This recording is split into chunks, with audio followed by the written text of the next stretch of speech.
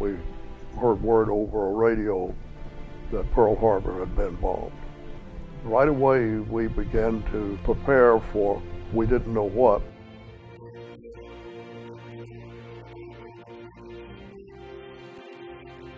But once we were aboard ship, we were told that we were going to be going to the island of Tarawa.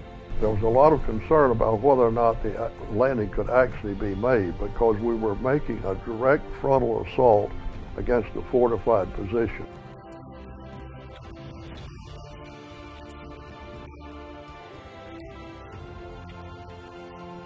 In that 76 hours, there were a little over 1,000 Marines killed, a little over 1,000 wounded, and about 4,000 Japanese Marines. Another thing that people don't realize is that the forces on the island were Rigasentai, Japanese Marines.